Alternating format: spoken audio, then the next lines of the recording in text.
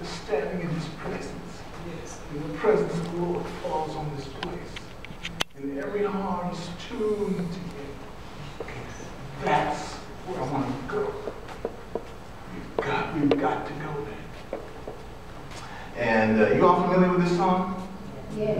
Okay, all right. We're going to do it next Sunday. Withholding nothing. Withholding nothing. And the song is easy. I mean, like, it's not musically complicated, you know what I mean? I taught it to Mary and Matt, who were practicing just a little bit. In just a minute, they picked it up and ran with it.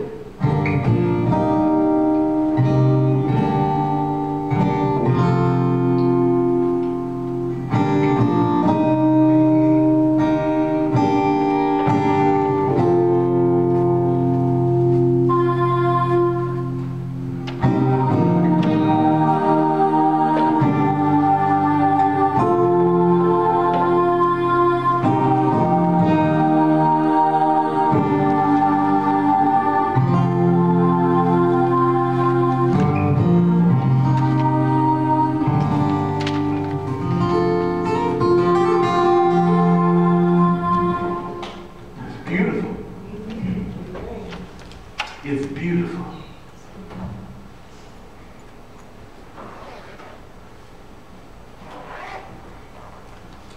And I wanted that song in particular to lead us into the Word. For the Word talks about passion for Christ. Passion for Christ. Father, I thank you for your word.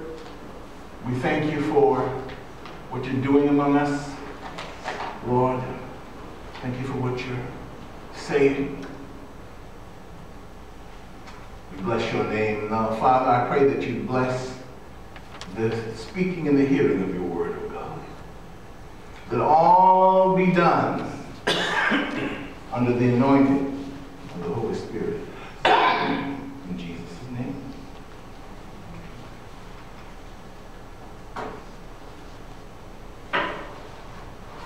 Indeed, excuse me, Mel Gibson made the movie The Passion of the Christ. But I haven't made a movie, but I'm calling for The Passion for Christ. You know, as we watch the news and world events and things these days, I find it amazing that ISIS, you know what I mean? You know what I'm talking about when I say ISIS? It's been in the news, the Islamic State in Syria, ISIS. They've been able to track over 400,000 people to its cause. Over the internet and through slick publications, they put out a couple of nice, beautiful, glossy magazines, and they're really on top of this thing of a multimedia communication. And they've attracted all of these people. You wonder, how in the world can you get all of these folks to abandon their lives and get on a plane and go to Iraq and Syria to join ISIS? You know, you hear of the atrocities that ISIS is committing in the name of Islam, and indeed, Islam tells, the Quran says, cut off their heads. It says that. Okay. Or as Muhammad said, cut them above their necks, which is here basically. You wonder, how in the world can people leave their lives and go join that? Well, through their slick communication and their videos and things, they're challenging young people to come and give it all to come and lay down their lives for Allah. And people are accepting the challenge. Okay? I find it amazing that they just put it to them straight. Come and give your all for Allah. And they don't have the Holy Spirit working in them, helping to do that, but we do. Admittedly, I believe they have another spirit working within them. They go willingly and become soldiers for Allah. They follow the Quran wholeheartedly.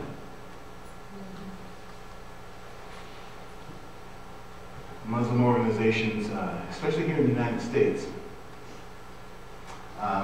they give away the Quran. I got sent in the mail, I wound up in the mailbox here, a beautifully bound copy of the Quran. I was amazed. I said, I know something about buying books. I'm sort of a book guy, sort of. And I said, this book must have cost $50. It was a beautifully bound, hard, about this thick, hardback copy. I got it in there. I should have brought a copy. Handed you for this. And they said that the church is all over the place. Lots of money involved. They are wholeheartedly doing what they do. And as I was speaking about these young people who are being called and challenged by ISIS to come and lay down their lives for Allah, it's this misguided passion that compels them to kill people and even cut off their heads. And now we're all raised to be decent people, aren't we? Okay, we're taught from the time we're little, don't fight and quarrel and act ugly, and all this stuff that you got looking for when you're little. You know what I mean? Because as our parents trained us to be decent people. Okay.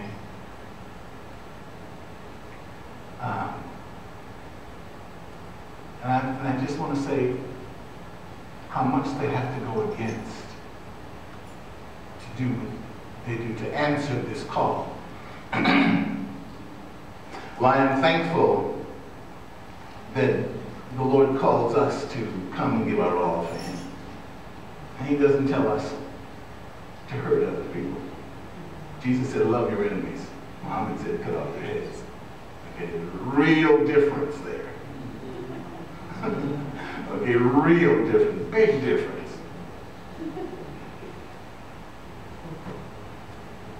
But let me tell you quickly that the true and living God is calling us to have a passion for Him,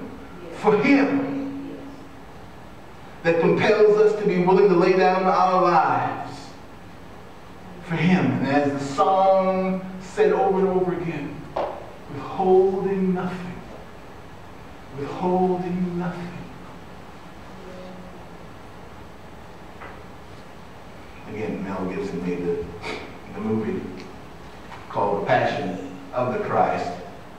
And today we're going to do the movie, The Passion for the Christ. Give me just a second. Cut this off. Because I got to do that, y'all. Okay, now back to where we were. I can't stand the idea of going all day. Okay? That drives me crazy. You got a mic in your head, goes through the sound system. Amen. Amen. Let's go to, as we look at this idea of having passion for the Christ, I think it is best seen by viewing its contrast. Not having passion for Christ and not having passion for Christ held by people who think they do have a passion for Christ. Okay? That's where you're able to see the contrast. And God, in His great wisdom, makes it plain. We're going to the 3rd chapter of the book of Revelation, where Jesus is talking to the church in Laodicea. And these letters to the churches, the 7 churches in Asia there that are in the first few chapters of Revelation, they always scare me a little bit because each letter starts to the angel of the church in. Okay? And when it says the angel of the church, that is sort of gracious biblical language that means the pastor. Okay? Angel, that also means messenger. And so, Lord, you address all of these letters to the pastor. It just speaks of the awesome responsibility. That's why I find it a little scary. To the angel of the church in Laodicea, write, these are the words of the Amen, the faithful and true witness, the ruler of God's creation. I know your deeds, that your deeds are neither cold nor hot, or hot nor cold. I wish you were either one or the other. So because you are lukewarm, neither hot nor cold, I am about to spit you out of my mouth. You see, they had lost their passion for God. And now God calls them lukewarm. And he says this to the church in Laodicea because Laodicea was known for this cold, having these cold, refreshing springs where the drinking water was cold and pure and beautiful. And these hot springs where people can sit in a sort of a natural hot tub full of minerals and stuff. And he uses this analogy because that's what Laodicea is known for in its region. He says, you're neither hot nor cold. I wish you were one or the other. For people who don't know the Lord and they're just cold, there's greater hope for them to come to the Lord. They had lost their passion for God. And they're called lukewarm, which means is tepid, just so-so. And we see that God finds that unappealing. He says, I'm about to spit you out of my mouth. You say, I am rich, I have acquired wealth, and do not need a thing. But you do not realize that you are wretched, pitiful, poor, blind, and naked. Now, I find this very interesting. What they say about themselves and what God says about them, okay? You see a tremendous contrast there. You say, I have acquired wealth and do not need a thing. So from their own perspective, they were doing okay. From their own perspective, they were comfortable But they didn't realize that from God's perspective, they were messed up. It appears that in their comfort, they had lost their passion. Why do people lose their passion? Excuse me. Why do Christians lose their passion for Christ when they get comfortable? We'll talk. That's a question. And we're going to answer that in just a minute. It is this messed up state that has allowed the world and its twisted philosophies to invade the church today. People being comfortable and losing their passion for Christ. Much of the church in America has lost its passion for Jesus. We can visit churches that are just dead. No passion for Jesus. There are churches that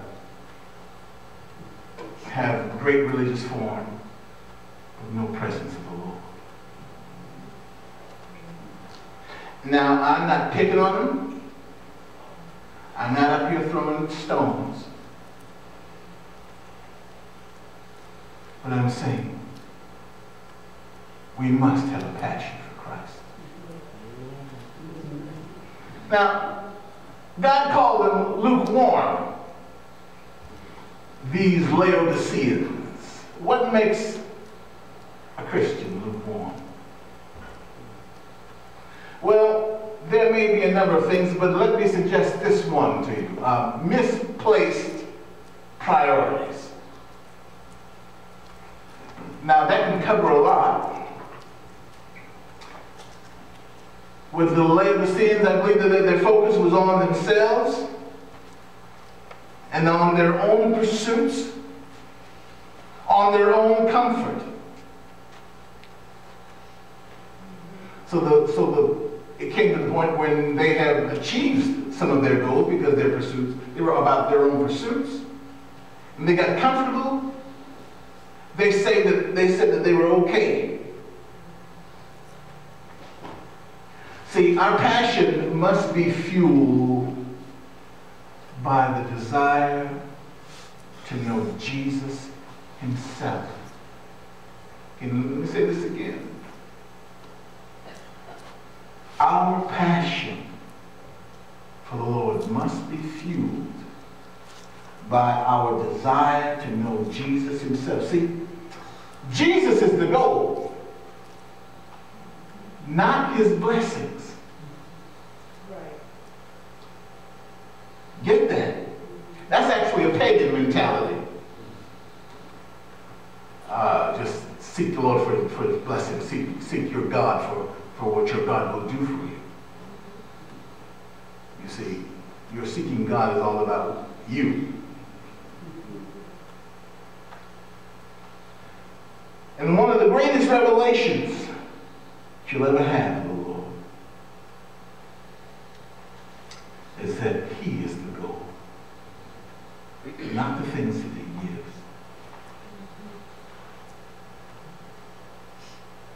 If the blessings are the goal, hear this, if God's blessings are your goal, once you have them, your need for his person gets placed on the back burner, and it begins to cool off. See, that I think that's what took them to the place that they're in. It's wonderful to have God's blessings. Okay, I am the first one to say I enjoy God's blessing. I'm the first one. Okay, God has blessed me so mightily. Okay, and I don't make big money. And there's not big money in the pastor, y'all, just in case you didn't know. But I've had people look at me and think I was rich. That's just because the Lord takes care of me. Yes. He does. When we go on vacation, guess where we're going? We're going to a vacation resort in the Poconos. Amen. Okay? Amen. Okay? Where most of y'all can't afford to go. Okay, and you know how we're going? We got some friends down south who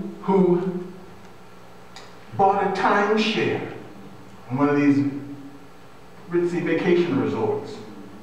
Okay, they own it. They haven't been there in 10 years. Ain't thinking about going. And they said, oh, we got the place in the Poconos. You want to go? Yeah. Yeah, we like to go. Okay, well, I'll call them out there and set it up. And you can just go. How much? No charge. You can go. Okay. Okay. So the guy who couldn't afford the motel room over there on 8 Mile, going to the Poconos, to the vacation resort for free. Okay, now that's because the Lord just said, I'd give it to him. Okay. And we'll see y'all when we get back. I'm just telling you this because the Lord takes care of us. He blesses us. He's good. Anybody who says God ain't good don't have a clue. They don't know my Jesus. Not everybody who says they know him is telling the truth. Some people think they know him. They don't have a clue. God is good. And he takes care of us. And he blesses us. I've come up with stuff before that was necessary, that was very needed. And people said, wow, where'd you get that? I said, how about that at the garage sale for 50 cents? Because God was with me. It's a cool thing to have God with you when you go yard sailing. Okay? All right? The Lord takes care of us.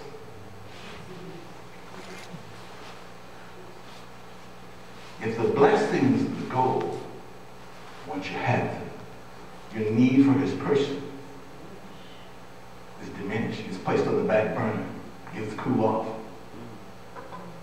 You see, and these thoughts that I'm trying to get ingrained into our thinking helps us understand what Jesus was saying in the Sermon on the Mount in the 6th chapter of Matthew, when he said things like, so do not worry, saying, what shall we eat, or what shall we drink, or what shall we wear?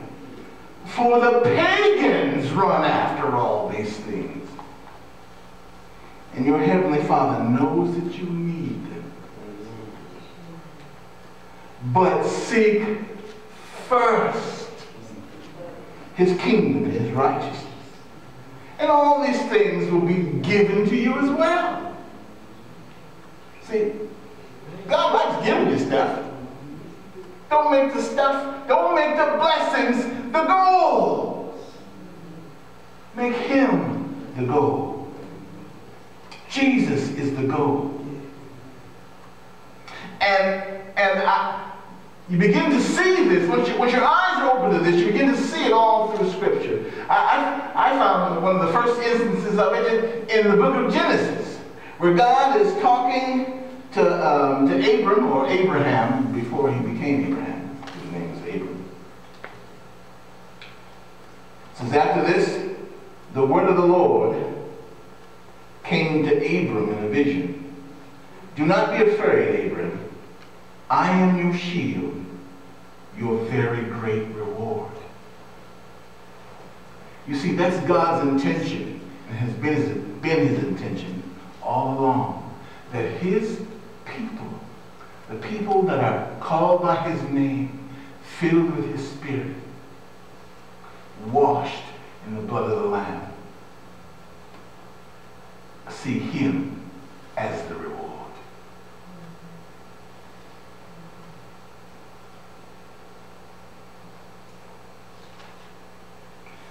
Now, let's go back in our thinking to what we're reading there in the 3rd chapter of the book of Revelations, where we're talking about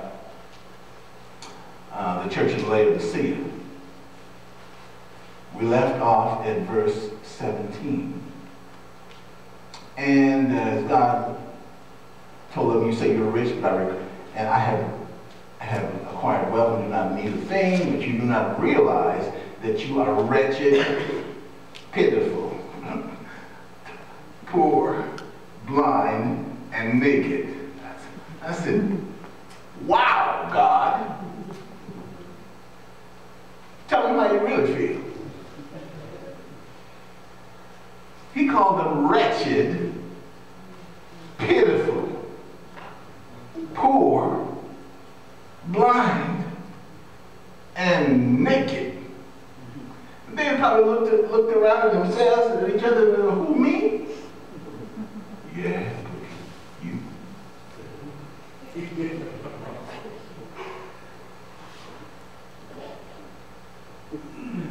And again, their perspective versus God's perspective. God says you're not hot or cold, you're lukewarm. I find that very unappealing. Then he goes on to say in the very next verse, verse 18, I counsel you to buy from me.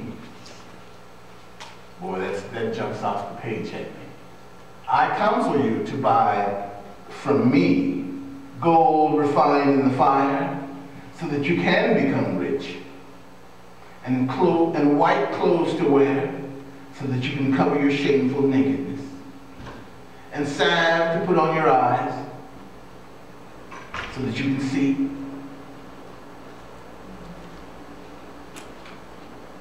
Those whom I love, I rebuke and discipline. So be earnest and repent.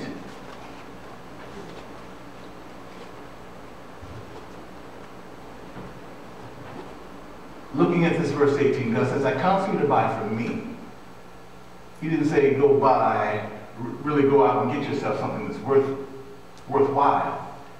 He said, get it from me. That's important. Don't miss that. He's the only one who has what's really precious. And that's why he would say, get it from me. By his gold, and he said it was refined in the fire. His gold that is pure, his gold that is solid, his gold that doesn't corrode. He said to buy white clothes.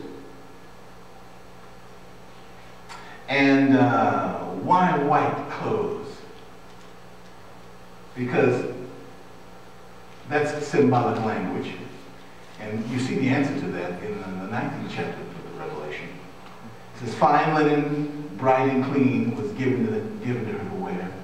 Fine linen stands for the righteous acts of the saints. That white clothes, the righteous acts. Now, so it tends to say, since they were told to buy from the Lord white clothing, that their deeds were not righteous. They needed to be clothed with the righteous acts of the saints. When we become lukewarm, that helps us. See, this helps us to understand that when we become lukewarm, it becomes easier to sin. Sin slips into our lives. It becomes easier to put up with sin, to tolerate sin, to wink at sin when we see it, to make excuses for it. And he said, buy eye salves so you can put it on your eyes so that you can see.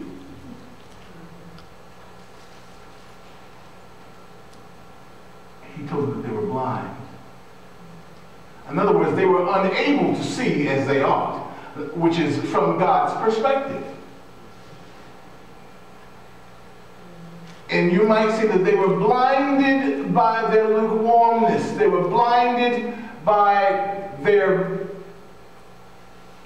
messed up pursuits, their wrong priorities. Your great priority in life is not making a buck. However, money is necessary. No one denies that. Serve God and He'll provide a way. Serve God and He'll open the doors for you to make a living. Amen? Amen. You don't have to do wrong to get God's blessing. People say, well, you heard folks say that out here in the neighborhood, well, I got to do what I got to do. And then they wonder why they get locked up. Because God's got to do what He's got to do. Okay? Judge got to do what she's got to do. I say she got to do. I've seen a lot of female judges lately.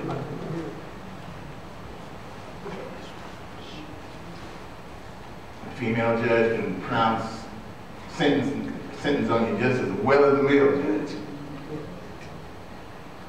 The bottom line is that what I'm trying to say is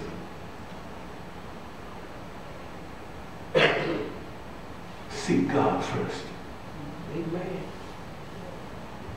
Seek God first. Now, I guess I'll back this up a little bit.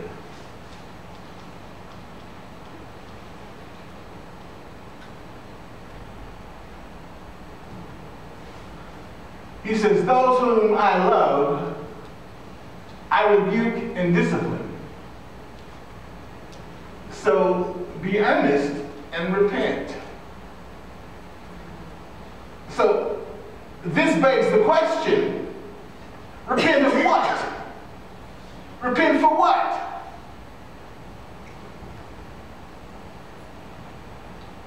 For letting their priorities get out of whack. For seeking blessings instead of the blessing. When you do that, your worship is out of whack. You hear that? Oh Lord, we worship you. We worship you. Are you really just saying, I like the stuff? I like the blessings. Oh Lord, bless us, bless me. You know, see, all I am, I give to you, withholding nothing.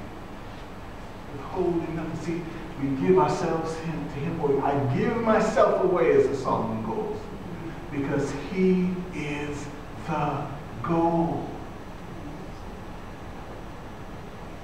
And if He's not the goal,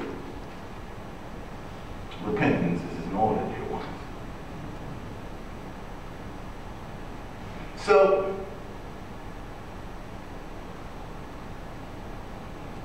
the question is, where are you in this story? How is your passion for Christ? Is it fading or cooling off? Have you lost it? Maybe you've never had it.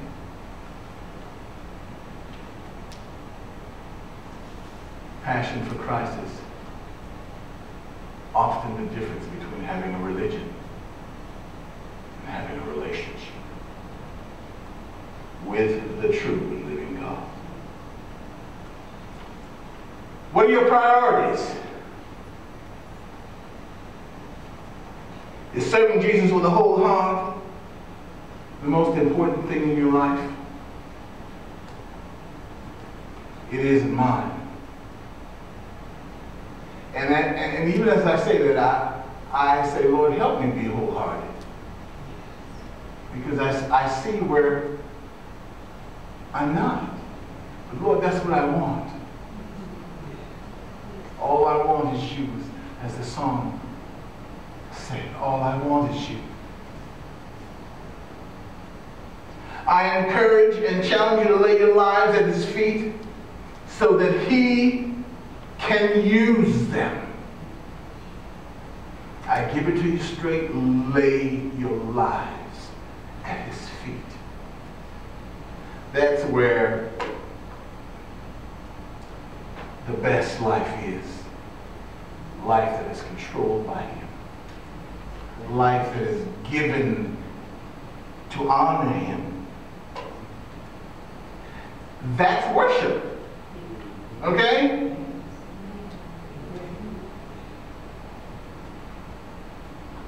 Paul says in Romans chapter 12, therefore I urge you, brothers, in view of God's mercy. I urge you because God is so good. I urge you because God loves you so much and has so much love and concern and mercy for you.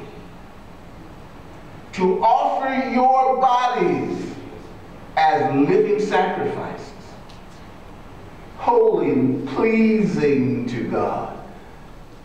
This is your spiritual act of worship. Get that? It's holy and pleasing to God. Versus, I'm about to spit you out. Unpleasing.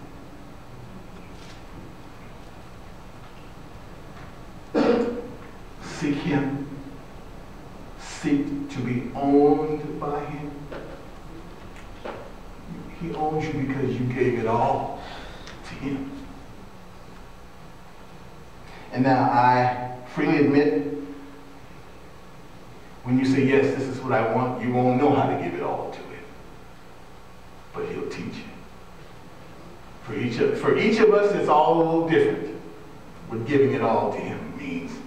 But I encourage you to stop playing church. Stop messing around with dibbling and dabbling with your faith and become soldiers, servants of the Most High God. You know, mighty angels identify themselves as servants of the Most High God. And I bless you with the revelation that you come to know what it is to be a servant of the Most High God. Of the Most High. One who worships him. One who is owned by him. One who walks in his power and might and authority.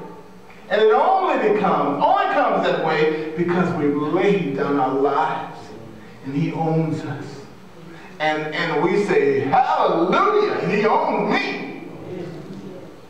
It's a good thing. It's the best thing.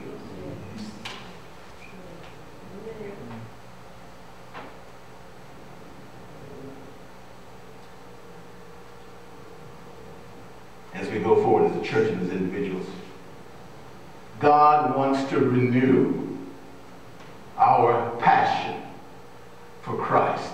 That was the word that was on my heart. And when I sat down in front of the computer and said, Lord, help me put this word together. Help me put it together. The word started flowing. And I'm thankful for it. And this is the word for us. This is not just another sermon Pastor Bill came up with. Have a passion for Christ. For Christ himself. How is your passion? How is your passion? Pray with me. Father, Lord, we give our lives to you as much as we know how. Lord, teach us to give our lives for you. Teach us, oh God.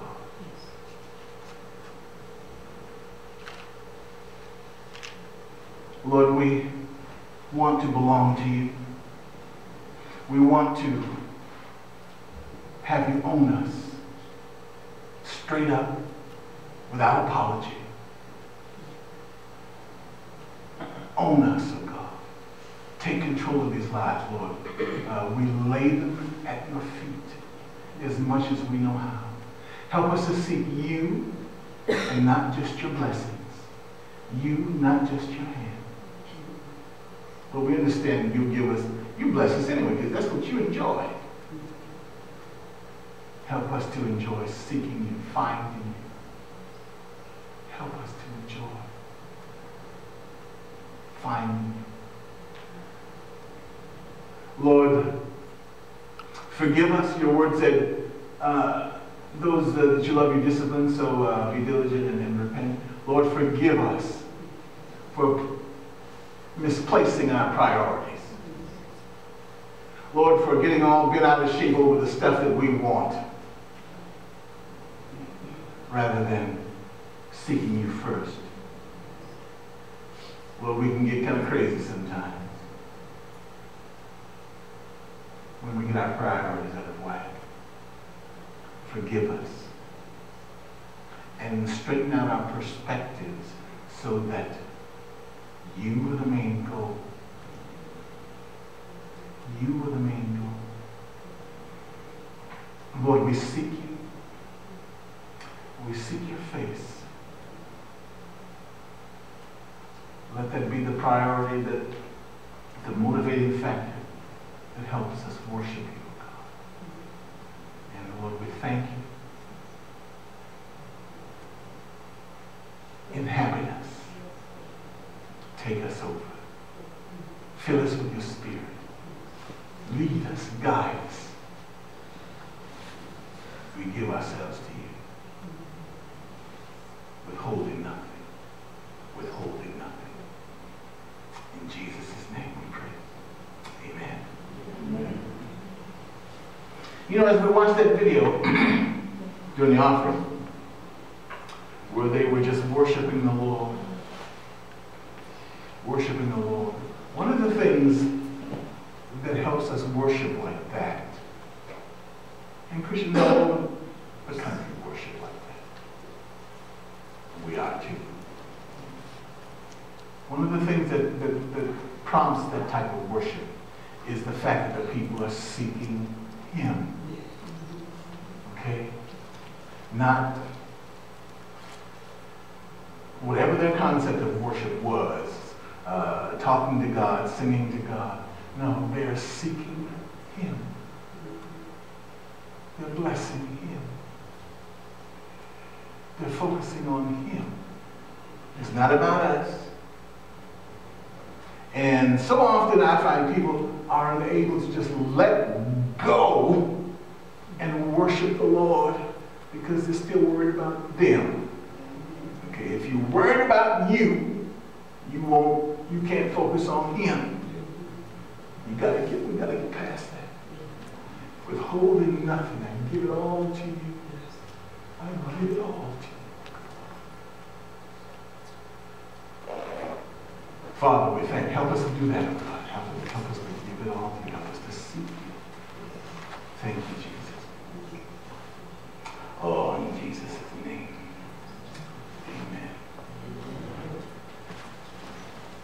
Amen.